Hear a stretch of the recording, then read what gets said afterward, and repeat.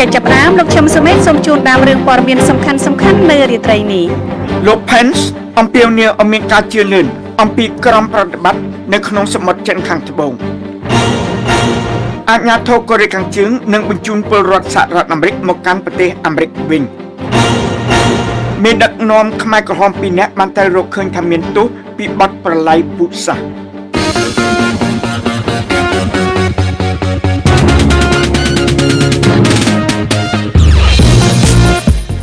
នៅក្នុងការផ្សាយរបស់ VOA នៅរាត្រីនេះយើងខ្ញុំមានសេចក្តីរាយការណ៍ជាបន្ត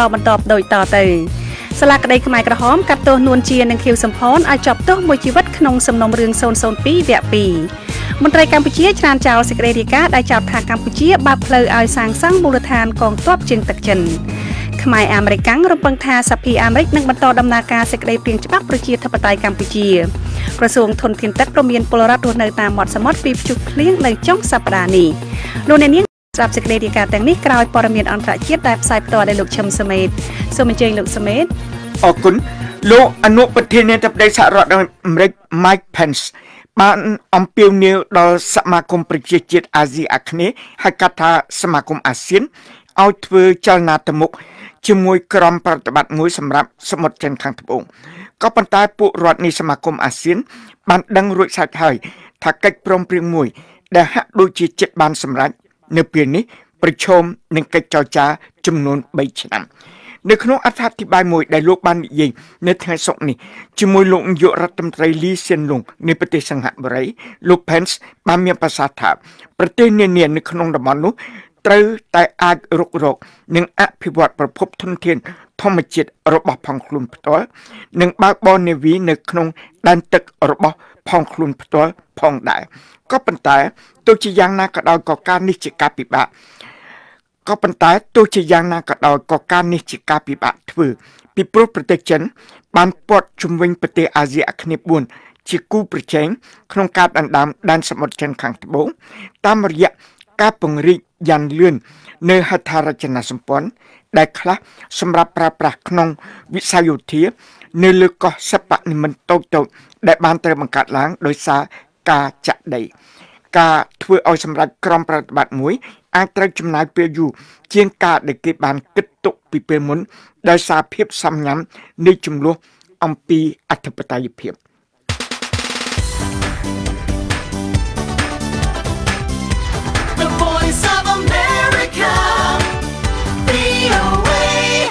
អរលោកអ្នកកំពុងស្ដាប់ការផ្សាយព័ត៌មានដោយផ្ទាល់ពីបន្ទប់ផ្សាយសម្លេងលេខ10របស់ VOA ពីរដ្ឋធានី Washington ប្រទេសកូរ៉េខាងជើងបាននិយាយថាខ្លួននឹងបញ្ជូនពលរដ្ឋអាមេរិកម្នាក់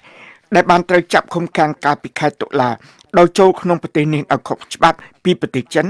ឲ្យមកកាន់សហរដ្ឋអាមេរិកវិញទីភ្នាក់ងារព័ត៌មាន KCNA ជាផ្លូវការនៃរដ្ឋាភិបាលក្រុងព្យុងយ៉ាងបានរាយការណ៍នៅថ្ងៃសុក្រនេះថានៅពេលត្រូវសួរចម្លើយបរិសុទ្ធនេះបាននិយាយថាគាត់បានចូលក្នុងប្រទេសកូរ៉េខាងជើងដោយខុសច្បាប់តាមបញ្ជានៃទីភ្នាក់ងារស៊ើបការសម្ងាត់សហរដ្ឋអាមេរិក CIA គេមិនបានដឹងច្បាស់លាស់ជាបន្ទាន់ថាតើនៅពេលណាបរិសុទ្ធនេះនឹងត្រូវបញ្ជូនមកកាន់ប្រទេសអាមេរិកវិញទេកាលពីពេលថ្មីៗនេះប្រទេសកូរ៉េខាងជើងមានសកម្មភាពខ្លាំងជាងមុនអំពីការចាប់ឃុំឃាំងពលរដ្ឋសហរដ្ឋអាមេរិកដែលជាធម្មតាបានត្រូវដោះលែងតែនៅក្រៅអ្នកនយោបាយសហរដ្ឋអាមេរិកម្នាក់បានត្រូវបញ្ជូនឲ្យទៅយកពួកជនជាតិអាមេរិកទាំងនោះជាធម្មតាពួកជនជាប់ឃុំឃាំងទាំងនេះបានត្រូវដោះលែងដោយមានស្ថានភាពល្អក៏ប៉ុន្តែនេះមិនមែនជាករណីសម្រាប់លោកអូថូវ៉មបៀដែលជានិស្សិតម្នាក់នៃសាកលវិទ្យាល័យសហរដ្ឋអាមេរិកទេលោកបានត្រូវដោះលែងកាលពីឆ្នាំទៅមិញក្នុងស្ថានភាពគ្មានវិញ្ញាណនៅក្រៅបានត្រូវជាប់ឃុំឃាំង17ខែហើយលោកបានស្លាប់តែនៅពេលប្រហែលថ្ងៃបន្ទាប់មកអាជ្ញាធរកូរ៉េខាងជើងបានបដិសេធថាពួកគេមិនបានធ្វើទារុណកម្មលោកវ៉មបៀទេសេចក្តីសម្រេចថាបញ្ជូនមកកាន់ប្រទេសអាមេរិកវិញនៅពលរដ្ឋសហរដ្ឋអាមេរិកដែលបានត្រូវចាប់ឃុំឃាំងកាលពីពេលថ្មីៗនេះអាចជាសញ្ញាមួយថាអាជ្ញាធរកូរ៉េខាងជើងចង់បន្តរក្សាការតាក់ទងគ្នាដែលខ្លួនបានចាប់ផ្ដើមធ្វើជាមួយសហរដ្ឋអាមេរិកតទៅទៀត ការពីខែមិថុនាលោកគឹមចុងអ៊ុនមានដឹកនាំកូរ៉េខាងជើងនិងលោកប្រធានាធិបតីសហរដ្ឋអាមេរិក Donald Trump បានធ្វើជំនួបជាប្រវត្តិសាស្ត្រមួយនៅក្នុងប្រទេសសិង្ហបុរី The Voice of America VOA តុលាការអន្តរជាតិមួយបានរកឃើញថាមានដឹកនាំនៅរស់2នាក់នៃក្រុមខ្មែរក្រហមដ៏អប្រិយនៃប្រទេសកម្ពុជាថាមានទោសពីបទប្រល័យពូជសាសន៍នៅពេលដែលក្រុមនេះគ្រប់គ្រងប្រទេសកម្ពុជាយ៉ាងឃោរឃៅនៅចុងទសវត្សរ៍ឆ្នាំ1970ហើយបានត្រូវកាត់ទោសឲ្យជាប់ពន្ធនាគារមួយជីវិតនៅថ្ងៃសុក្រនេះតុលាការនេះដែលគ្រប់គ្រងដោយអង្គការសហប្រជាជាតិដែលត្រូវស្គាល់ជាផ្លូវការថាអង្គជំនុំជម្រះវិសាមញ្ញក្នុងតុលាការកម្ពុជាបានរកឃើញថាលោកនួនជាអាយុ92ឆ្នាំនិងលោកខៀវសំផនអតីតប្រធានាធិបតីនៃរបបកម្ពុជាប្រជាធិបតេយ្យមានទោសពីបទឧក្រិដ្ឋកម្មប្រឆាំងនឹងមនុស្សជាតិសូមអស់លោកអ្នករងចាំស្ដាប់របាយការណ៍ពិស្ដារអំពីការកាត់ក្តីនេះនៅក្រោយការផ្សាយព័ត៌មានអន្តរជាតិរបស់យើងពួកមន្ត្រីអាមេរិកបាននិយាយថាភ្លើងឆេះព្រៃបានបំផ្លាញផ្នែកនានានៃរដ្ឋកាលីហ្វ័រញ៉ាហើយចំនួនមនុស្សស្លាប់កាលពីថ្ងៃប្រហោះបានកើនឡើងដល់66នាក់ហើយ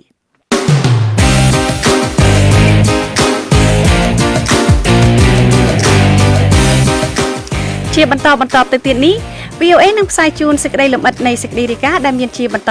ដូចតទៅសាលាក្តីខ្មែរក្រហមកាត់ទោសនួនជានិងខៀវសំផនឲ្យជាប់ទោសមួយជីវិតក្នុងសំណុំរឿង002វគ្គ2មន្ត្រីកម្ពុជាច្រានចោលសេចក្តីរាយការណ៍ដែលចោទថាកម្ពុជាបើកផ្លូវឲ្យសាងសង់មូលដ្ឋានកងទ័ពជើងទឹកចិនហើយនៅក្នុងការផ្សាយរយៈពេល30នាទីចុងក្រោយយើងខ្ញុំមានសេចក្តីរាយការណ៍អំពីខ្មែរអាមេរិករំពឹងថាសភាអាមេរិកនឹងបន្តដំណើរការសេចក្តីព្រាងច្បាប់ប្រជាធិបតេយ្យកម្ពុជាក្រសួងធនធានទឹកព្រមានពលរដ្ឋរស់នៅតាមមាត់សមុទ្រពីព្យុះភ្លៀងនៅចុងសប្តាហ៍នេះពួកអ្នកស្រុកក្នុងក្រុងរ៉ូមតវ៉ាប្រឆាំងនឹងការមិនយកចិត្តទុកដាក់នឹងទីក្រុងនេះ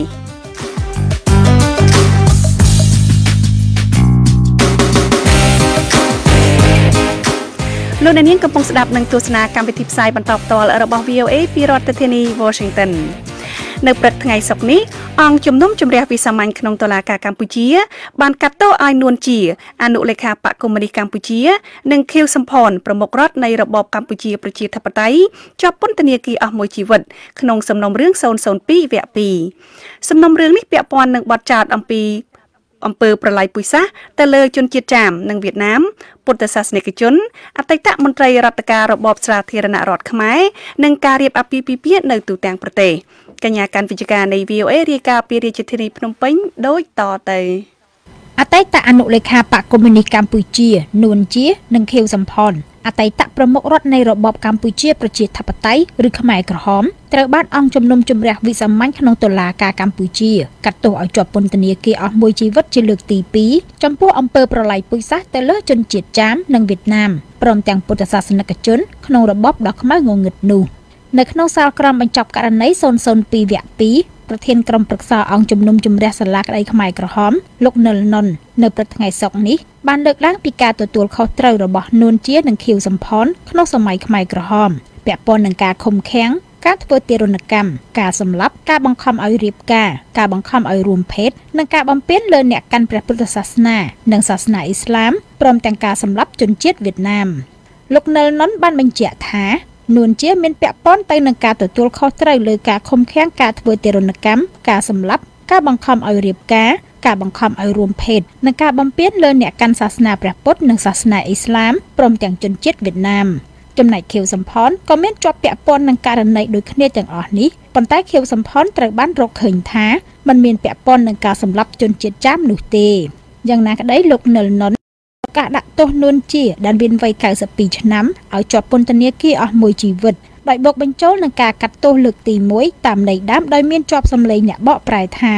អង្គជំរះសម្រាប់ផ្ដន្ទាទោសជនជាប់ចោទនួនជាដាក់ពន្ធនាគារអស់មួយជីវិតដោយពិចារណាលើការផ្ដន្ទាទោសដាក់ពន្ធនាគារអស់មួយជីវិតចំពោះគាត់នៅក្នុងសំណុំរឿង002/01អង្គជំរះសម្រាប់រួមបញ្ចូលគ្នានៅការផ្ដន្ទាទោសទាំងពីរទៅជាការផ្ដន្ទាទោសដាក់ពន្ធនាគារអស់មួយជីវិត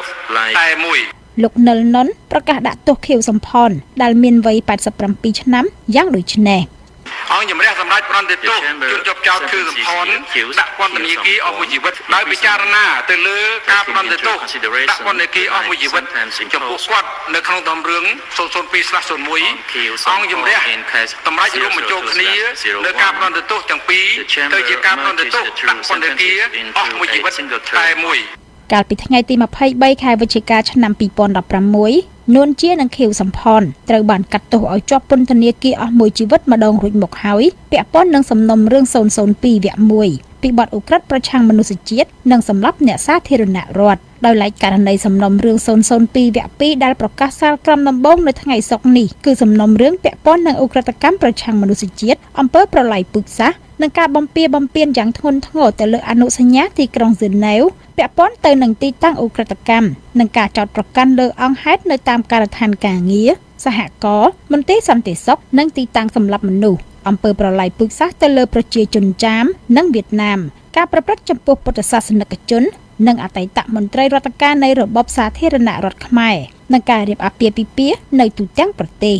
ការប្រកាសសាលក្រមរយៈពេលជាង2ម៉ោងនៅព្រឹកថ្ងៃសុក្រនេះត្រូវបានធ្វើឡើងចំពោះមុខខៀវសំផនគណៈនួនជាបានស្នើសុំអង្គុយស្ដាប់សាលក្រមតាមទូរទស្សន៍ក្នុងបន្ទប់សម្រាករបស់ខ្លួនដោយអះអាងថាមានបញ្ហាសុខភាពភ្លាមក្រោយការប្រកាសសាលក្រមដំបូងលើករណី002វគ្គ2លោកប៊ិនឈិនរដ្ឋមន្ត្រីទីស្តីការគណៈរដ្ឋមន្ត្រីទទួលបន្ទុកដឹកនាំសាលាក្តីខ្មែរក្រហមបានប្រាប់អ្នកសារព័ត៌មានដែលរងចាំនៅឯសាលាក្តីថាការសម្រេចរបស់សាលាក្តីខ្មែរក្រហមក្នុងការកាត់ទោសអតីតមេដឹកនាំខ្មែរក្រហមនឹងអាចទប់ស្កាត់មិនឲ្យមានអំពើប្រល័យពូជសាសន៍ណាមួយកើតឡើង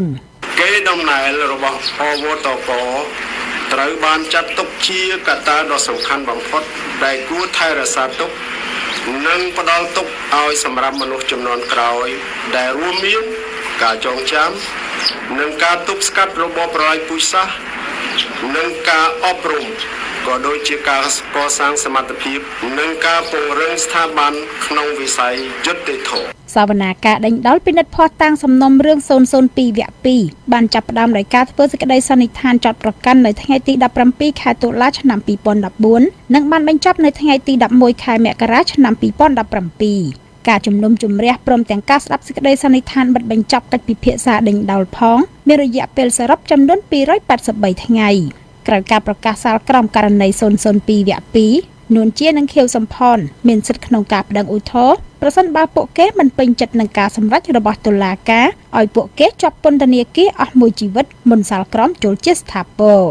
លោកអឹមប៊ុនឈឿនដែលមិនដឹងរដ្ឋបវេនីមួយរូបដែលបានចូលស្ដាប់ការប្រកាសសាលក្រមនៅព្រឹកនេះប្រាប់ VOA ថាលោកមិនទាន់ពេញចិត្តនឹងការសម្រេចដាក់ទោសមួយនេះនៅឡើយដោយលោកថាដោយសារអតីតមេដឹកនាំខ្មែរក្រហមទាំងពីររូបនោះមិនបានទទួលស្គាល់ថាពួកគេពិតជាបានប្រព្រឹត្តដោយការរកឃើញរបស់តុលាការអ្នកទាំងពីរហ្នឹងជន់ចោតហ្នឹងមេដឹកនាំក្នុងសម័យខ្មែរផងគាត់អត់សារភាពទទួលកំហុសថាគាត់បានបញ្ជាឲ្យអ្នកនៅក្រមបញ្ជារបស់គាត់នឹងឲ្យកាប់សម្លាប់ធ្វើជនកម្មប្រកបអាយប្រកបទឹកប្រជាជនពិតប្រកបមែននឹងយើងជាអ្នកដើមមិនដឹងគឺអស់ចិត្តតែគាត់អត់សារភាពថាអញ្ចឹងគាត់អត់បានធ្វើអត់បានបញ្ជាឲ្យយើងធ្វើផងគាត់គាត់ថាសុំទោសប៉ុណ្ណឹងអញ្ចឹងពួកយើងខ្ញុំដែលជាអ្នកដាក់ពាក្យបណ្ដឹងមកសាលាក្តីនោះគឺថាអារម្មណ៍ដូចថាវាមិនអស់ចិត្តមិនស្ងប់ចំពោះរឿងហ្នឹងដោយឡែកអគ្គរដ្ឋទូតសហរដ្ឋអាមេរិកប្រចាំកម្ពុជាលោក William Hay បានថ្លែងស្វាគមន៍ការកាត់ទោសអតីតមេដឹកនាំខ្មែរក្រហមទាំងពីររូបថាជាការផ្ដល់យុត្តិធម៌សម្រាប់ជនរងគ្រោះលោកបញ្ជាក់តាមរយៈសារអេឡិចត្រូនិកដែលផ្ញើឲ្យអ្នកសារព័ត៌មានក្នុងន័យដើមថាសហរដ្ឋអាមេរិកសូមសាទរចំពោះជនរងគ្រោះនិងអ្នកគាំទ្ររបស់គេដែលបានខិតខំដោយគ្មានស្រាកស្រានដើម្បីឲ្យមានការទទួលខុសត្រូវនិងសូមសាទរចំពោះសាក្សីដែលមានសេចក្តីក្លាហានក្នុងការប្រាប់ពីការពិតដែលឈឺចាប់អំពីបទរំលោភបំពានគួរឲ្យរន្ធត់ដែលពួកគេបានទទួលរងយើងសូមសាទរផងដែរចំពោះអង្គជំនុំជម្រះវិសាមញ្ញក្នុងតុលាការកម្ពុជាដែលបានផ្ដល់ជាកន្លែងផ្ដល់យុត្តិធម៌សម្រាប់ជនរងគ្រោះដោយសារបទឧក្រិដ្ឋដ៏សែនយង់ឃ្នងនៃរបបខ្មែរក្រហម សាលាក្តីខ្មែរក្រហមត្រូវបានបង្កើតឡើងក្រោមជំនួយរបស់អង្គការសហប្រជាជាតិកាលពីឆ្នាំ2006ក្នុងគោលបំណងស្វែងរកការពិតនិងយុត្តិធម៌ចំពោះឧក្រិដ្ឋកម្មប្រល័យពូជសាសន៍ឧក្រិដ្ឋកម្មសង្គ្រាមនិងឧក្រិដ្ឋកម្មប្រឆាំងមនុស្សជាតិដែលកើតមានឡើងក្នុងរបបកម្ពុជាប្រជាធិបតេយ្យចន្លោះពីឆ្នាំ1975ដល់ឆ្នាំ1979ដឹកនាំដោយបកកុម្មុយនីសកម្ពុជាឬដែលគេស្គាល់ថាជាក្រុមខោអាវខ្មៅខ្មែរក្រហមក្នុងអំឡុងពេលដំណើរការចាប់តាំងពីឆ្នាំ2006មកក្រៅពីនួនជានិងអៀងសារីតុលាការនេះបានឃុំខ្លួនអតីតមេដឹកនាំខ្មែរក្រហមផ្សេងទៀតគឺកាំងកិច្ចអៀវហៅឌុចអតីតប្រធានមន្ទីរស21ដែលត្រូវកាត់ទោសឲ្យជាប់ពន្ធនាគារអស់មួយជីវិតក្នុងសំណុំរឿង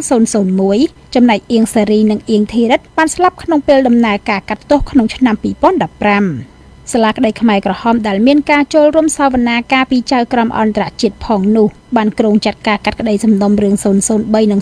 004ប្រឆាំងនឹងមេដឹកនាំថ្នាក់ក្រោមឬថ្នាក់តំបន់នៃរបបកម្ពុជាប្រជាធិបតេយ្យប៉ុន្តែដំណើរការនេះហាក់មានភាពចម្រូងចម្រាសដោយសារមានការខ្វែងគំនិតគ្នារវាងចៅក្រមជាតិនិងចៅក្រមអន្តរជាតិកន្លងមកលោកនាយករដ្ឋមន្ត្រីហ៊ុនសែនដែលជាអតីតមេបញ្ជាការខ្មែរក្រហមមួយរូបធ្លាប់បានប្រកាសរំលាយសាលាក្តីខ្មែរក្រហមបើតុលាការនេះបន្តនាំខ្លួនជនសង្ស័យបន្ថែមក្នុងសំណុំរឿង003និង004ដែលមានជនសង្ស័យដំបូង5នាក់មកកាត់ទោសបន្ត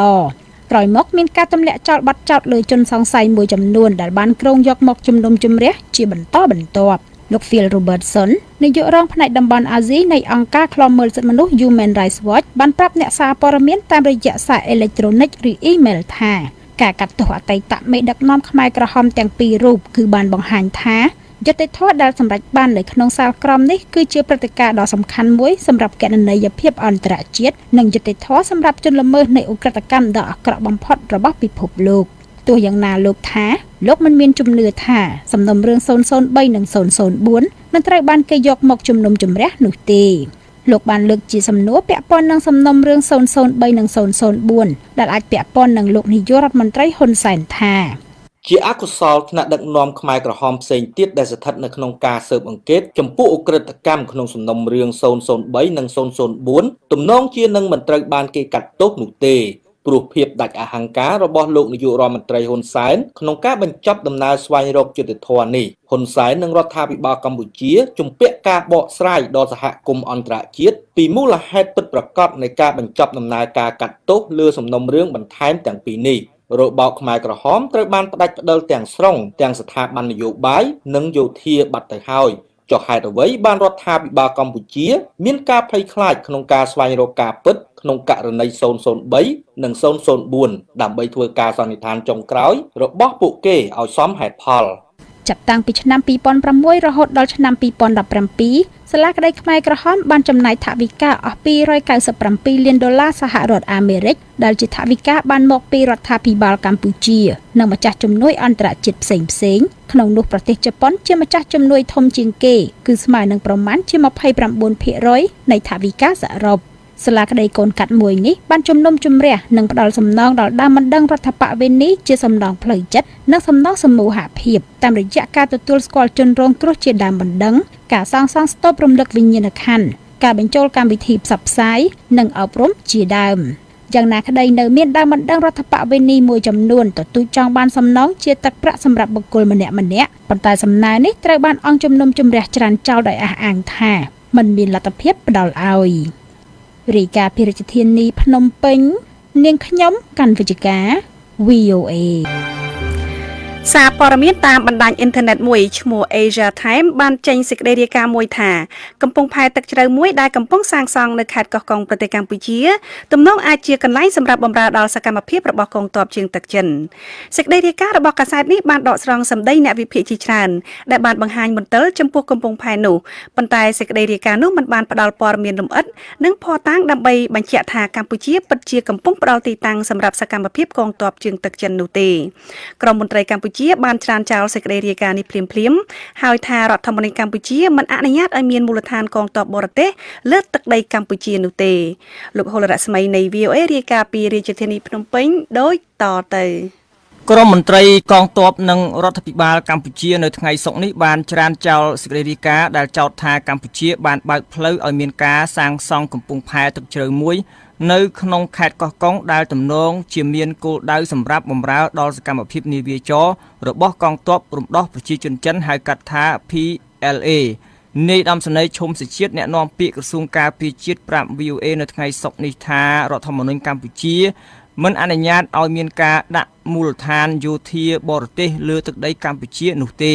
ហេតុដូច្នេះលោកថាសេចក្តីរាយការណ៍របស់ Asia Times ដែលលើកឡើងពីមន្ទិលនានាចំពោះវត្តមានមូលដ្ឋានទ័ពជើងទឹកចិននៅកម្ពុជានោះមិនអាចយកជាការបានទេលោកមានប្រសាសន៍ថាអត់បានមើលព័ត៌មាននឹងទេប៉ុន្តែតាមអ្វីដែលជារដ្ឋធម្មនុញ្ញរបស់ប្រជានៃដែលចាក់កម្ពុជាគឺយើងមិនអនុញ្ញាតឲ្យមានមូលដ្ឋានកងទ័ពបរទេសលើទឹកដីកម្ពុជាទេនេះជាច្បាប់ណាតែព័ត៌មានដែលលើកឡើងនេះខ្ញុំគិតជាការលើកឡើងនៅប្រព័ន្ធនេះបាទកាយខូចទៅធ្វើឲ្យប្រកាសចនុភាពនៃទីវិទ្យានៃកម្ពុជាទេជារួមគឺរដ្ឋធម្មនុញ្ញយើងបានប្រកាសឲ្យតែមិនឲ្យមានទ័ពបរទេសបោះទ័ពជាមូលដ្ឋានទ័ពលើទឹកដីរបស់កម្ពុជាទេនេះជាច្បាប់បាទនេះព័ត៌មានដែលលើកឡើងជាព័ត៌មានមិនពិតទេបាទសារព័ត៌មាន Asia Times បានរាយការណ៍នៅសប្តាហ៍នេះថាការសាងសង់កំពង់ផែនោះកំពុងត្រូវបានធ្វើឡើងដោយក្រុមហ៊ុនចិនមួយឈ្មោះ Union Development Group ហៅកាត់ថា UDG ក្នុងអត្ថបទដែលចេញផ្សាយតាមបណ្ដាញអ៊ីនធឺណិតកាសែត Asia Times បានលើកឡើងពីអ្នកវិភាគជាច្រើនដែលអះអាងថាកំពង់ផែថ្មីកោះកុងដែលជាកំពង់ផែទឹកជ្រៅនោះគឺធំគ្រប់គ្រាន់សម្រាប់ទទួលនាវាចម្បាំងនិងនាវាប្រដេញក្នុងការប្រយុទ្ធដ៏មានសក្តានុពលនិងកប៉ាល់ធំផ្សេងទៀតរបស់កងទ័ពជើងទឹករបស់កងទ័ពរំដោះប្រជាជនចិនលោកអៀសផលសាស្ត្រាចារ្យផ្នែកកិច្ចការទូតនិងកិច្ចការពិភពលោកនៃមហាវិទ្យាល័យ Occidental រដ្ឋ California និងជាអ្នកវិភាគគោលនយោបាយត្រូវបានដកស្រង់សម្ដីដោយកាសែតតាមបណ្ដាញអ៊ីនធឺណិត Asia Times ជាភាសាអង់គ្លេសនិងត្រូវបានប្រែសម្រួលជាភាសាខ្មែរក្នុងន័យដើមថាជនជាតិចិនមើលឃើញកំពង់ផែពាណិជ្ជកម្មថាជាច្រកសម្រាប់ការចូលនៃនាវារបស់ពួកគេកំពង់ផែទឹកជ្រៅពាណិជ្ជកម្មណាក៏ដោយត្រូវបានប្រើសម្រាប់កប៉ាល់ទ័ពជើងទឹកធំដូច្នេះគោលបំណងទាំងពីរនេះគឺអាចទៅរួចសារព័ត៌មាននេះក៏បានស្រង់សម្ដីរបស់អតីតមេដឹកនាំគណៈបកប្រឆាំងលោកសំរងស៊ីដែលបានថ្លែងភាសាអង់គ្លេសនិងត្រូវបានប្រែសម្រួលជាភាសាខ្មែរតាមន័យដើមថាការសាងសង់មូលដ្ឋាននាវាគ្រប់គ្រងដោយបរទេសលើទឹកដីប្រទេសកម្ពុជាបែបនេះនិងការផ្ដល់ភាពងាយស្រួលណាមួយពីរដ្ឋាភិបាលកម្ពុជាឲ្យទៅកងទ័ពប្រទេសចិនគឺជាការរំលោភកិច្ចព្រមព្រៀងសន្តិភាពទីក្រុងប៉ារីសឆ្នាំ1991និងការរំលោភរដ្ឋធម្មនុញ្ញនៃប្រទេសកម្ពុជាលោកសំរងស៊ីត្រូវបានស្រង់សម្ដីបន្ថែមតាមន័យដើមថាដោយសារតែគាត់បោះបង់ចោលអព្យាក្រឹតភាពប្រទេសកម្ពុជាហើយគាត់នាំប្រទេសកម្ពុជាឲ្យចូលរួមក្នុងការគំរាមកំហែងដល់សន្តិសុខនៃប្រទេសជិតខាងលោកហ៊ុនសែនកំពុងតែលេងជាមួយភ្លើងប្រកបដោយគ្រោះថ្នាក់លោកហ៊ុនសែនមិនត្រឹមតែបានបំបត្តិលទ្ធិប្រជាធិបតេយ្យនៅប្រទេសកម្ពុជាទេគាត់ថែមទាំងគំរាមដល់សន្តិភាពនៅក្នុងតំបន់យើងថែមទៀតដោយសារតែលោកហ៊ុនសែនដឹងថាប្រជាប្រិយភាពរបស់គាត់បានធ្លាក់ចុះយ៉ាងខ្លាំងហើយគាត់មិនអាចរំពឹងលើប្រជារាស្ត្រខ្មែរបានទៀតទេគាត់សុខចិត្តធ្វើអ្វីៗទាំងអស់ឲ្យតែគាត់បានក្រាញអំណាចតទៀតទង្វើអាក្រក់របស់ហ៊ុនសែនមានទាំងចូលដៃយ៉ាងងឹតងងុលដោយមនុស្សខ្វាក់ជាមួយប្រទេសចិនដែលកំពុងតែដើរគំរាមកំហែងប្រទេសជិតខាងក៏ប៉ុន្តែលោកផៃស៊ីផានអ្នកនាំពាក្យរដ្ឋាភិបាលខ្មែរមានប្រសាសន៍ថាការសាងសង់កំពង់ផែខេត្តកោះកុងនោះគឺសម្រាប់កិច្ចការជំនួញតែប៉ុណ្ណោះមានតែកំពង់ផែពាណិជ្ជកម្មតូចតាចខ្នាតតូចចា៎លោកផៃស៊ីផានបានធ្វើការអធិប្បាយលើសម្ដីរបស់លោកសំរងស៊ីនោះទេតែលោកថាកម្ពុជាមិនបានបណ្ដោយខ្លួនឲ្យคล้ายជាអ្នកបម្រើគោលនយោបាយភូមិសាស្ត្ររបស់មហាអំណាចណាមួយនោះទេពោលគឺកម្ពុជាមិនអាចត្រូវទៅចាប់ចិនឬក៏ទៅចាប់សហរដ្ឋអាមេរិកនោះទេលោកអះអាងថាអ្វីដែលកម្ពុជាកំពុងទទួលបានពីចិននោះកំពុងរួមចំណែកដល់ការធ្វើឲ្យមានកំណើនសេដ្ឋកិច្ចនៅកម្ពុជាអ្វីដែលកំពុងតែទទួលបានភាពផលផុសក្នុងការដាក់ទុនបច្ចុប្បន្នអានោះជាផលប្រយោជន៍សេដ្ឋកិច្ចដើម្បីឲ្យមានកំណើនសេដ្ឋកិច្ចកំណើនការងារកំណើនសមត្ថភាពក្នុងសង្គមអានេះជាផលប្រយោជន៍របស់កម្ពុជាសារព័ត៌មានតាមបណ្ដាញអ៊ីនធឺណិត Asia Times ក៏បានលើកឡើងថាលោកអនុប្រធានាធិបតីសហរដ្ឋអាមេរិក Mike Pence ត្រូវគេរំពឹងថាលោកនឹងលើកឡើងអំពីការលេចឡើងនៅមូលដ្ឋានកងទ័ពជើងទឹកចិននៅកម្ពុជានៅក្នុងកិច្ចប្រជុំកំពូលថ្នាក់តំបន់នានាដែលការនេះអាចនឹងដាក់ទីក្រុងភ្នំពេញឲ្យស្ថិតនៅចំកណ្ដាលនៃភាពតានតឹងនៃការប្រជែងអំណាចដែលកំពុងកើនឡើងខ្លាំងរវាងប្រទេសមហាអំណាចសេចក្តីរាយការណ៍របស់ Asia Times បានឲ្យដឹងបន្តថាប្រសិនបើរបាយការណ៍នានាដែលថាចិន បានដំណើរការមូលដ្ឋានយោធានៅកោះកុងខ្លាចជាការពិតមែននោះវានឹងដាក់ប្រទេសកម្ពុជាឲ្យស្ថិតនៅក្នុងជំរំយុទ្ធសាស្ត្ររបស់ចិនក្នុងពេលមានភាពតានតឹងរវាងអាមេរិកនិងចិនដែលកំពុងរីករាលដាលឡើងក្នុងដែនទឹកលោក Paul Chamber អ្នកវិភាគកិច្ចការនយោបាយនៃសាកលវិទ្យាល័យ Naroson បានប្រាប់ Asia Time ថាលោកហ៊ុនសែនបានអនុញ្ញាតឲ្យមានការគ្រប់គ្រងដោយសេដ្ឋកិច្ចនិងយោធាមកលើកម្ពុជាក្នុងកម្រិតមួយដែលធ្វើឲ្យកម្ពុជាក្លាយជាប្រទេសស្ថិតក្រោមអាណានិគមរបស់ទីក្រុងប៉េកាំង Asia Times បានបន្តថាក្នុងករណីការប្រកួតប្រជែងរបស់មហាអំណាចដើម្បីយកឥទ្ធិពលក្នុងតំបន់កើនដល់កម្រិតខ្លាំងក្លាណាមួយនោះលោក Chambers យល់ថាកម្ពុជាប្រហែលជាដឹងដោយខ្លួនឯងថាបានស្ថិតនៅចំកណ្ដាលនៃសង្គ្រាមត្រជាក់ថ្មីមួយនៅអាស៊ីអាគ្នេយ៍នាយដំស្នេហ៍ឈុំសុជាតិអ្នកនាំពាក្យក្រសួងការពារជាតិបានបញ្ជាក់បន្ថែមថាកម្ពុជាមិនអាចស្ថិតក្នុងស្ថានភាពនេះទេលោកមានប្រសាសន៍ថាកម្ពុជាយើងជាឯករាជ្យអញ្ចឹងការតំណែងជាមួយមិត្តទាំងអស់លើស្វាលោកយើងឈរលើអបយាយរៀងខ្លួនអបយាយទៅសងខាងណាយើងមិនអាចជាចោទប្រកាន់ថាយើងចូលជាមួយទីទីណាមួយបានទេព្រោះយើងជាឯករាជ្យអញ្ចឹងយើងមានសិទ្ធិគ្រប់គ្រាន់ក្នុងការតំណែងជាមួយបណ្ដាប្រទេសទៅតាមការគោរពនៅអធិបតេយ្យភាពនិងអបយាយរៀងខ្លួនបាទស្ថានទូតសហរដ្ឋអាមេរិកនៅកម្ពុជាមិនទាន់មានការឆ្លើយតបណាមួយទៅនឹងសំណួររបស់ VOA នៅថ្ងៃសុក្រនេះ VOA ក៏មិនទាន់អាចសុំការអធិប្បាយពីក្រុមហ៊ុនចិន UDG និងស្ថានទូតចិនប្រចាំកម្ពុជាបានដែរនៅថ្ងៃសុក្រនេះកាលពីឆ្នាំ2008ក្រុមហ៊ុនអភិវឌ្ឍធានជីន Union របស់ចិនហៅកាត់ថា UDG នេះត្រូវបានផ្ដល់សម្បទានចំនួន99ឆ្នាំលើផ្ទៃដីប្រមាណ 20% នៃតំបន់ឆ្នេរសមុទ្ររបស់កម្ពុជាក្នុងទឹកប្រាក់ត្រឹមតែ$30ក្នុង1ហិកតាប៉ុណ្ណោះសមាគមសំណង់កម្ពុជាបានប៉ាន់ស្មានថាគម្រោងដែលហៅថាគម្រោងសាកល្បងដែលមានតម្លៃជាទឹកប្រាក់សរុប$3,800 លាននិងអាកាសយានដ្ឋានដែលនឹងត្រូវបានសាងសង់នឹងត្រូវទទួលស្វាគមន៍ភ្ញៀវប្រមាណ10លាននាក់ក្នុងមួយឆ្នាំគម្រោងនេះកំពុងត្រូវបានសាងសង់លើដីកម្ពុជាទំហំ45,000ហិកតាក្នុងស្រុកចំនួន2នៃខេត្តកោះកុងគឺស្រុកគិរីសាគរនិងបទុមសាគរគម្រោងនេះក៏កំពុងត្រូវបានសាងសង់នៅចំកណ្ដាលសួនឧទ្យានជាតិបទុមសាគរក្នុងខេត្តកោះកុងដែលមានព្រំប្រទល់ជាប់ប្រទេសថៃ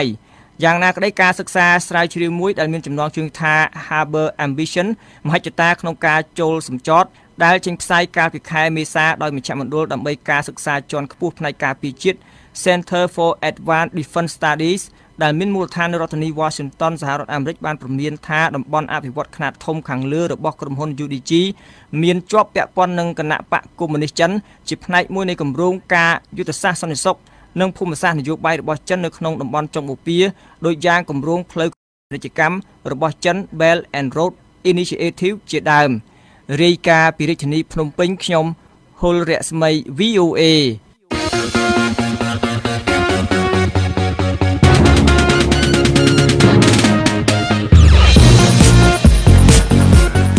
លោកនាងជាទីមេត្រីនៅក្នុងការផ្សាយរយៈពេល30នាទីចុងក្រោយជាបន្តទៅទៀតនេះក្រោយព័ត៌មានអន្តរជាតិលើកទី2យើងខ្ញុំមានសេចក្តីរាយការណ៍អំពីខ្មែរអាមេរិកាំងរំពឹងថាសភាអាមេរិកនឹងបន្តដំណើរការសេចក្តីព្រាងច្បាប់ប្រជាធិបតេយ្យកម្ពុជាក្រសួងធនធានទឹកព្រមានពលរដ្ឋរស់នៅតាមមាត់សមុទ្រពីព្យុះភ្លៀងនៅចុងសប្តាហ៍នេះពួកអ្នកស្រុកក្រុងរ៉ូមតវ៉ាប្រឆាំងនឹងការមិនយកចិត្តទុកដាក់នឹងទីក្រុងនេះ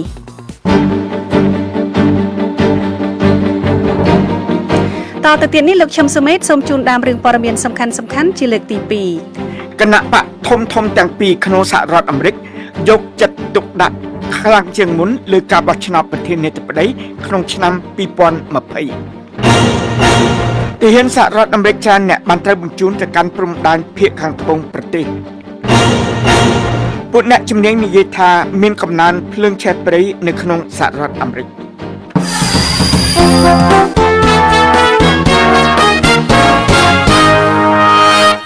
លំដាប់តទៅទៀតនេះលោកឈឹមសមេតនឹងជូនព័ត៌មានសាំងទាំងស្រុងសូមអញ្ជើញលោកសមេតអរគុណតូណាជាការរាប់សន្លឹកឆ្នោតនៅតែមានធ្វើតទៅទៀតនៅក្នុងរដ្ឋ Florida និងរដ្ឋឯទៀតដែលដើម្បីឲ្យដឹងអំពីលទ្ធផលច្បាស់លាស់ពីការបោះឆ្នោតពាក់កណ្ដាលអាណត្តិកាលពីសប្តាហ៍មុនគណៈបកនយោបាយធំទាំងពីររបស់សហរដ្ឋអាមេរិកក៏បានផ្ដោតការយកចិត្តទុកដាក់របស់ពួកគេលើការបោះឆ្នោតប្រធានាធិបតីសហរដ្ឋអាមេរិកក្នុងឆ្នាំ2020ខាងមុខនេះពួកប្រជាធិបតេយ្យមានសេចក្តីសង្ឃឹមដោយពួកគេបានឈ្នះឆ្នោតហើយបាន ចូលត្រួតត្រាជាថ្មីលើសភាតំណាងរាស្ត្រអាមេរិកហើយចំពោះការមានសញ្ញាឆ្នោតគ្រប់គ្រងចានជាងមុននៅក្នុងផ្នែកខាងលើនៃតំបន់កណ្ដាលសហរដ្ឋអាមេរិកដូចជានៅក្នុងរដ្ឋ Wisconsin, Michigan និងរដ្ឋ Pennsylvania ជាដើមចំណែកឯពួកសាធារណរដ្ឋវិញបានអបអរសាទរចំពោះជោគជ័យរបស់ពួកគេលើពួកសមាជិកព្រឹទ្ធសភាខាងគណៈបកប្រជាធិបតេយ្យនៅក្នុងរដ្ឋ Indiana, Missouri ហើយអាចមានជ័យជំនះនៅក្នុងរដ្ឋ Florida ផងដែរទោះណាជាមានការរាប់សន្លឹកឆ្នោតជាថ្មីនៅក្នុងរដ្ឋ Florida ដែលគេហៅថា Sunshine State នោះគណៈបកទាំងពីរមានសញ្ញាជាវិជ្ជមានពីលទ្ធផលនៃការបោះឆ្នោតនៅពេលពាក់កណ្ដាលអាណត្តិនៃឆ្នាំនេះក៏ប៉ុន្តែក៏មានសញ្ញាព្រមានផងដែរអំពីលទ្ធផលបោះឆ្នោតនៅពេលខាងមុខនៅក្នុងសហរដ្ឋអាមេរិក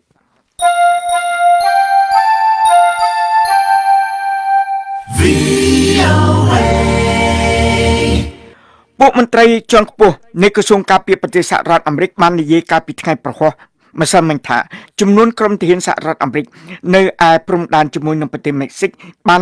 កើនឡើងដល់កម្រិតខ្ពស់ហើយលោករដ្ឋមន្ត្រីសំទោសលោកអនុរដ្ឋមន្ត្រីក្រសួងការពារប្រទេសសហរដ្ឋអាមេរិកបាននិយាយថាពួកទាហានសកម្មរបស់អាមេរិកចំនួន 5,800 នាក់ពួកឆ្មាំជាតិ 2,100 នាក់នៅពេលសប្តាហ៍ថ្ងៃនេះបានត្រូវបញ្ជូនដើម្បីឲ្យទៅជួយចាត់វិធានការជួយទីភ្នាក់ងារសហរដ្ឋអាមេរិកខាងគយនឹងការពារព្រំដែនក្នុងការពង្រឹងរបាំងការកសាងទីស្នាក់អាស្រ័យការបើកនិងប្រើប្រាស់យន្តហោះនិងអូថូម៉ាទិកនិងបំពេញសកម្មភាពឯទៀតដែលមានគោលដៅជួយកិច្ចការពារព្រំដែនរបស់សហរដ្ឋអាមេរិកកាលពីពេលមុននេះលោកប្រធានាធិបតីសហរដ្ឋអាមេរិក Donald Trump បាននិយាយថាកងកម្លាំងដែលត្រូវបញ្ជូនទៅកាន់ព្រំដែនភាគខាងត្បូងនៃសហរដ្ឋអាមេរិកអាចមានច្រើនជាងនេះលោក Patrick Shanahan អនុរដ្ឋមន្ត្រីក្រសួងការពារប្រទេសសហរដ្ឋអាមេរិកបាននិយាយប្រាប់ពួកអ្នកកាសែតនៅឯក្រសួងការពារប្រទេសសហរដ្ឋអាមេរិកថាចំនួនទាហាននិងក្រុមឆ្មាំជាតិដែលនៅតំបន់ខាងត្បូងជាប់ព្រំដែននៅប្រទេសមិចស៊ិកកំពុងមានចំនួនច្រើនឡើងហើយពួកទាហានទាំងនេះបានត្រូវបញ្ជូនទៅកាន់ព្រំដែនខាងត្បូងនៃសហរដ្ឋអាមេរិកតាមសេចក្តីស្នើសុំរបស់ក្រសួងសន្តិសុខមាតុភូមិលោក Shanahan បាននិយាយថាក្រុមទាហានទាំងនេះអាចស្ថិតនៅទីនោះរហូតដល់ថ្ងៃទី15ខែធ្នូក្រុមទាហានសហរដ្ឋអាមេរិកបានត្រូវហាម5តាមផ្លូវច្បាប់មិនឲ្យបំពេញកាតព្វកិច្ចខាងការពង្រឹងច្បាប់ក្នុងប្រទេសទេដូចជាការចាប់ឃុំឃាំងពួកជនអន្តោប្រវេសន៍ដែលឆ្លងកាត់ព្រំដែនជាដើមនៅពេលជាមួយគ្នានេះពួកជនចំណាក់ស្រុករាប់រយនាក់មកពីតំបន់កណ្ដាលនៃទ្វីបអាហ្វ្រិកបានមកដល់ព្រំដែន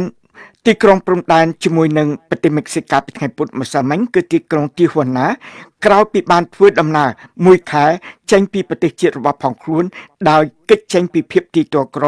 និងអំពើហិង្សានៅទីនោះដោយសេចក្តីសង្ឃឹមថានឹងអាចចូលមករស់នៅក្នុងសហរដ្ឋអាមេរិកបាន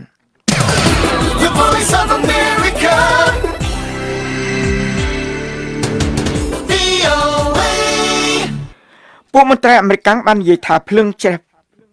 ព្រៃបានបំផ្លាញផ្នែកនានានៃរដ្ឋ California ហើយចំនួនមនុស្សស្លាប់កាលពីថ្ងៃប្រហោះបានកើនឡើងដល់66នាក់ហើយពួកអ្នកជំនាញបាននិយាយអំពីបុព្វហេតុជាច្រើនដែលបណ្ដាលឲ្យមានអគ្គិភ័យទាំងនេះគឺមានតាំងពីកំណើនប្រជារាស្ត្ររហូតដល់គ្រឿងឧបករណ៍គ្មានដំណើរការនិងរហូតដល់ការប្រែប្រួលធាតុអាកាសថែមទៀតផងពួកអ្នកជំនាញទាំងនេះថ្លែងថាអគ្គិភ័យដ៏ប្រឡាយនៅឆ្នាំនេះបង្ហាញថាស្ថានភាពអាក្រក់ជាងនេះនឹងកើតមានឡើងនៅក្នុងប្រទេសអាមេរិកអ្នកស្រី Jennifer Balch នាយិកាមន្ទីរពិសោធន៍អំពីផែនដីនៅឯសាកលវិទ្យាល័យ Colorado Boulder បាននិយាយថាអគ្គិភ័យនៅក្នុងផ្នែកខាងលិចនៃប្រទេសអាមេរិកកំពុងមានភាពធ្ងន់ធ្ងរខ្លាំងឡើងអ្នកស្រីបាននិយាយថាយើងបានឃើញកំណើនអគ្គិភ័យធំចំនួន5ដងចាប់តាំងពីទសវត្សរ៍ឆ្នាំ1970មកដូច្នេះកាលពីទសវត្សរ៍ឆ្នាំ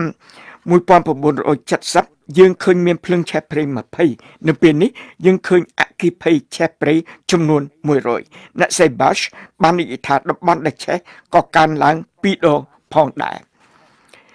មន្ត្រីជាន់ខ្ពស់ម្នាក់របស់អង្គការសហប្រជាជាតិខាងកិច្ចការមនុស្សធម៌បានហៅខ្លួនលោកថាជាអ្នកមានសុទិដ្ឋិនិយមដោយការប្រុងប្រយ័ត្នដែលលោកបាននិយាយថាភាពស្ងាត់ស្ងៀមនៅពេលបច្ចុប្បន្ននេះនៅក្នុងខេត្តអ៊ីបលីតរបស់ប្រទេសសេរីនឹងបន្តមានតទៅទៀតត តស៊ូមតិជាពលរដ្ឋខ្មែរអាមេរិកបាននិយាយថាដំណើរការនីតិវិធីច្បាប់តាក់ទងនឹងការអនុវត្តសេចក្តីព្រាងច្បាប់អំពីប្រជាធិបតេយ្យកម្ពុជានឹងមិនប៉ះពាល់ដោយសារតែការប្រែប្រួលនយោបាយអាមេរិកនិងលទ្ធផលក្រោយការបោះឆ្នោតពាក់កណ្ដាលអាណត្តិទេលោកសុកខេមរានៃ VOA ពីរដ្ឋធានី Washington រាយការណ៍អំពីរឿងនេះជូនដូចតទៅក្រោយពេលគណៈបកប្រជាធិបតេយ្យបានដណ្ដើមកាន់កាប់សភាពីគណៈបកសាធារណរដ្ឋវិញពលរដ្ឋខ្មែរអាមេរិកដែលបានចេញទៅបោះឆ្នោតបាននិយាយថាការប្រែប្រួលនយោបាយអាមេរិកក្រោយការបោះឆ្នោតពាក់កណ្ដាលអាណត្តិកាលពីថ្ងៃទី6ខែវិច្ឆិកាឆ្នាំ2018មិនមានផលប៉ះពាល់ទៅដល់សេចក្តីស្នើច្បាប់ពាក់ព័ន្ធទៅនឹងប្រជាធិបតេយ្យកម្ពុជានោះទេសេចក្តីព្រាងច្បាប់ស្តីពីការទទួលខុសត្រូវរបស់កម្ពុជានឹងធ្វើឲ្យការវិនិយោគត្រឡប់ដូចដើមវិញហៅកាត់ថា Carry Act ដែលសមាជិកព្រឹទ្ធសភាសហរដ្ឋអាមេរិកជាច្រើនរូបបានស្នើឡើងនេះនឹងដាក់ទណ្ឌកម្មជាច្រើនលើប្រទេសកម្ពុជាក្នុងនោះមានការដាក់លក្ខខណ្ឌជំនួយការហាមមិនអោយ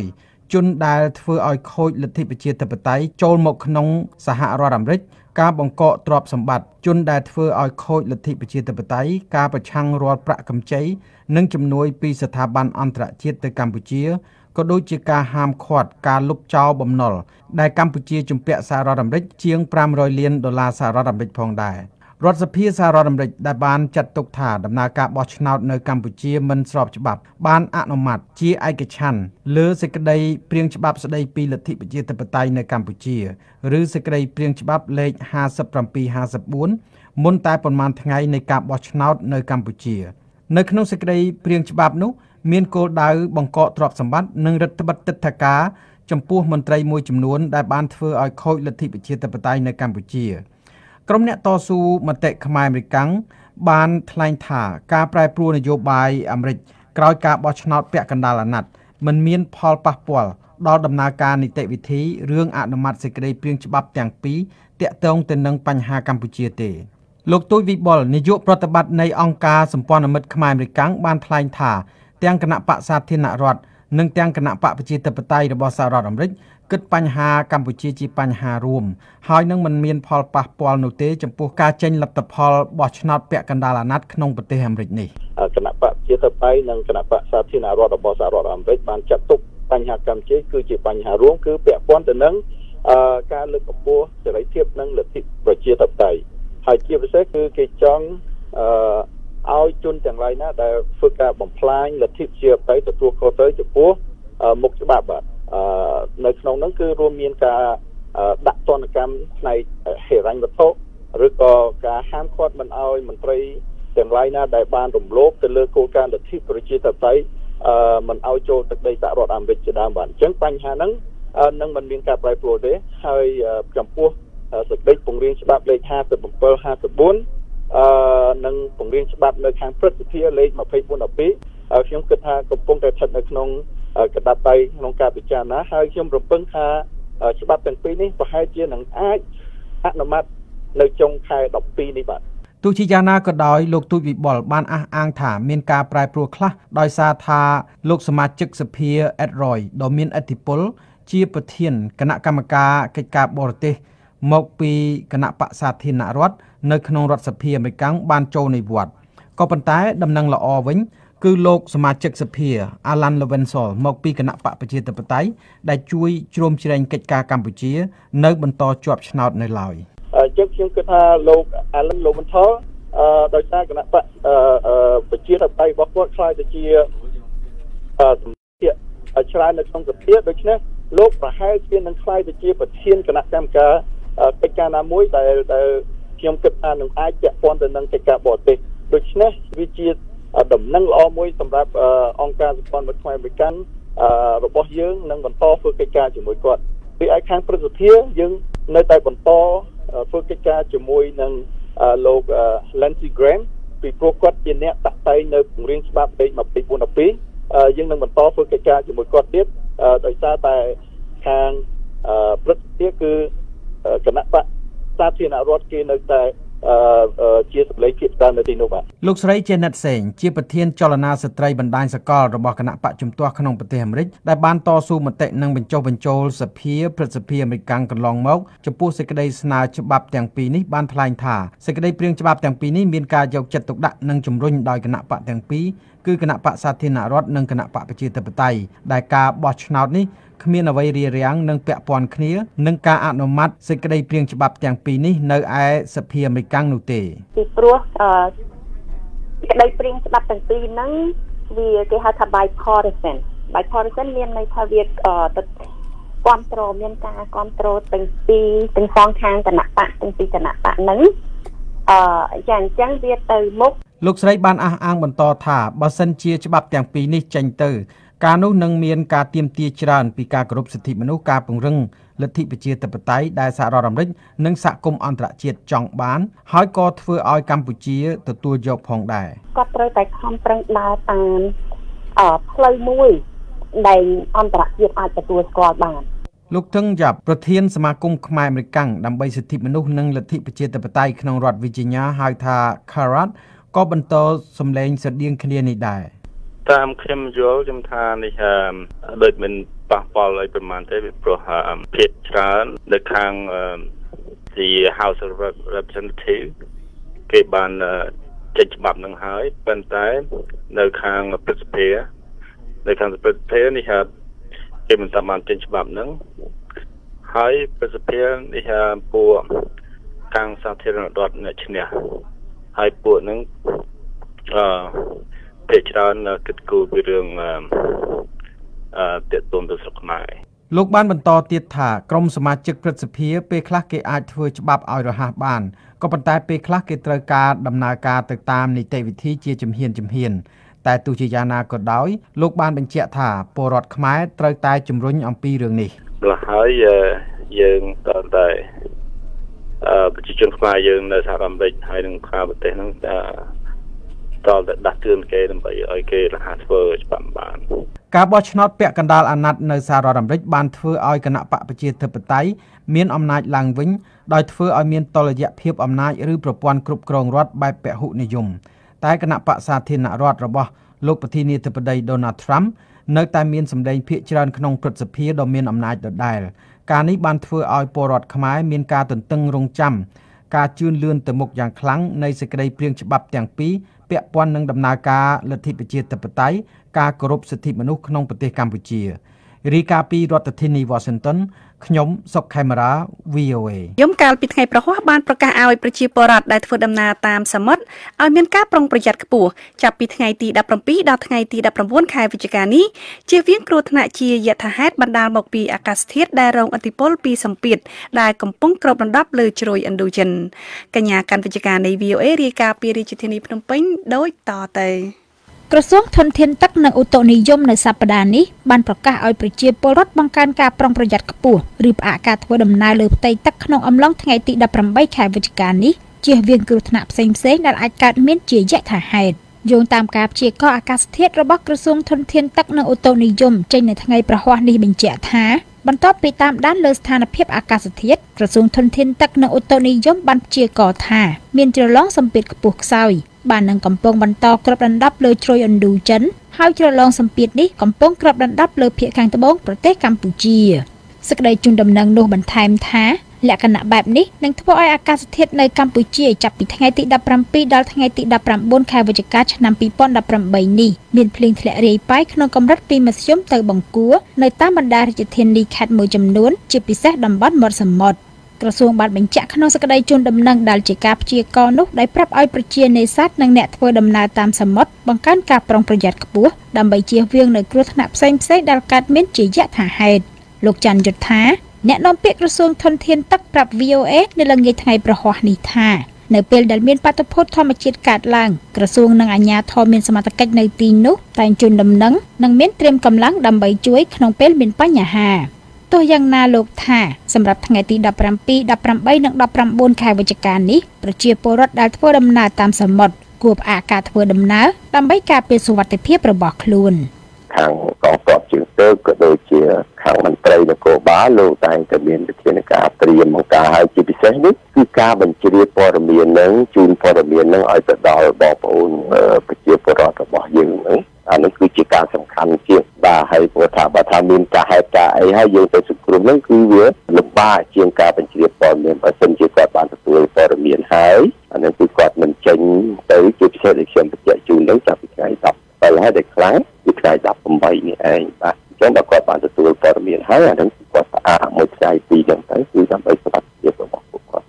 បាទតាមក្រសួងធនធានទឹករាជធានីខេត្តមួយចំនួនដែលនឹងត្រូវរងឥទ្ធិពលពីជ្រលងសម្ពាធនោះមានដូចជារាជធានីភ្នំពេញខេត្តត្បូងឃ្មុំកំពង់ចាមព្រៃវែងស្វាយរៀងកណ្ដាលកំពង់ស្ពឺតាកែវនិងបណ្ដាខេត្តនៅតំបន់មាត់សមុទ្ររាយការណ៍ពីរាជធានីភ្នំពេញនាងខ្ញុំកាន់វិជ្ជការ VOA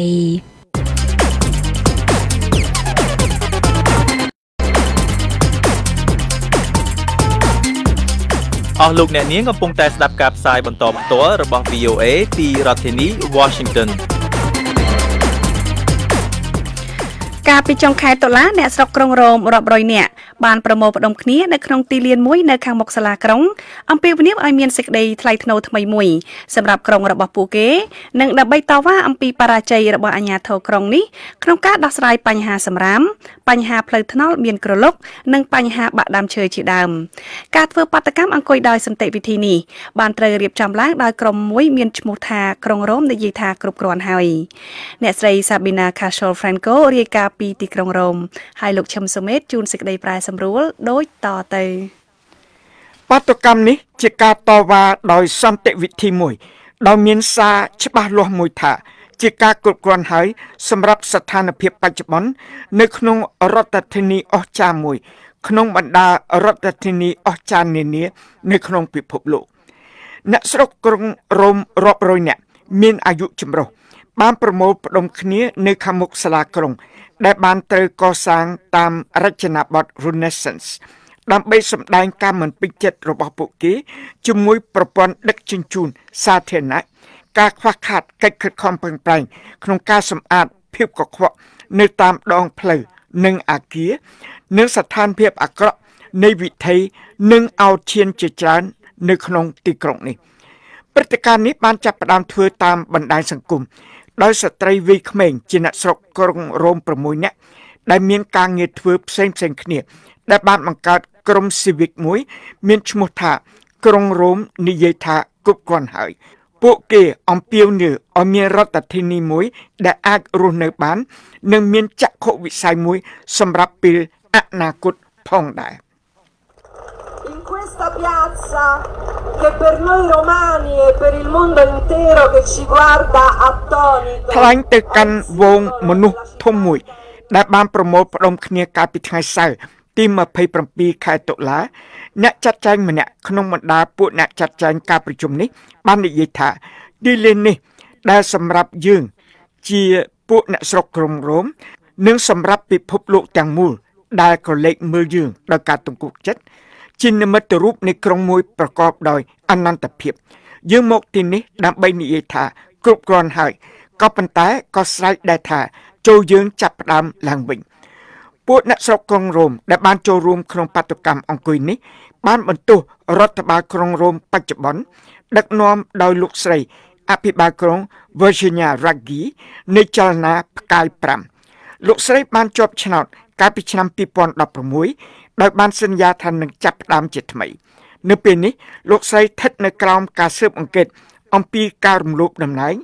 និងការធ្វើសក្ខីកម្មក្លែងបន្លំពួកបាតុករទាំងនេះបានអំពាវនាវឲ្យលោកស្រីលាលែងចេញពីតំណែងពីព្រោះក្រុងរ៉ូមមិនដែលមានស្ថានភាពមិនល្អបែបនេះទេអ្នកស្រី Miriam Klein បានរស់នៅក្នុងទីក្រុងរ៉ូមមួយជីវិតអ្នកស្រីបានមកដល់កន្លែងធ្វើបាតុកម្មតាំងពីព្រលឹមដោយពាក់អាវ T-shirt មានសរសេរអក្សរថាក្រុងរ៉ូមនិយាយថាគ្រប់គ្រាន់ហើយ Io abito in una zona diciamo abbastanza centrale via Gregorio VII il mio palazzo អ្នកស្រីខ្លាញ់បានពន្យល់ថាអ្នកស្រីរស់នៅក្នុងតំបន់ Gregorio VII នៅកណ្ដាលក្រុងរ៉ូមនៅជិតវិមានវ៉ាទីកង់ ហើយពីលើអាគារនេះអ្នកស្រីមើលឃើញកន្លែងធំមួយសម្រាប់ឲ្យឡានក្រុងពួកទេសចរចតអ្នកស្រីបាននិយាយបន្ថែមថាមានគំនរសម្រាមច្រើននៅជុំវិញទីនេះហើយគ្មានការប្រមូលសម្រាមឲ្យបានសមរម្យទេអ្នកស្រីបានថ្លែងថាខ្ញុំខ្មាស់ពួកទេសចរដែលបានចុះពីឡានក្រុងទាំងនោះពួកអ្នកចាត់ចែងបាតុកម្មនេះបាននិយាយបន្ថែមថារដ្ឋធានីបុរាណនៃចក្រភពរ៉ូម៉ាំងដែលមានកីឡាដ្ឋានបុរាណ Colosseum និងកន្លែងបាញ់ទឹក Trevi Fountain ជាកន្លែងអនុស្សាវរីយ៍សំខាន់ៗបានរងការពិបាកច្រើនឆ្នាំមកហើយដោយសារការមិនអើពើនិងអំពើពុករលួយហើយនៅពេលនេះ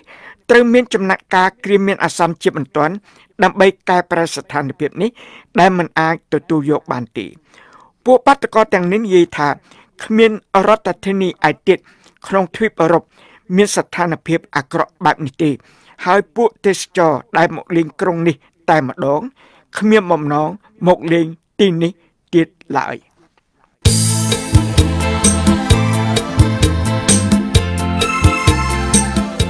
លោកអ្នកនាងជាទីមេត្រីនៅក្នុងការផ្សាយរបស់ VOA នៅព្រឹកស្អែកនេះពីម៉ោង 5 ដល់ម៉ោង 5:30 នាទីសូមលោកអ្នកនាងរងចាំស្ដាប់សេចក្តីរាយការណ៍ព័ត៌មានថ្មីៗពីប្រទេសកម្ពុជាពីតំបន់អាស៊ីនិងពីជុំវិញពិភពលោក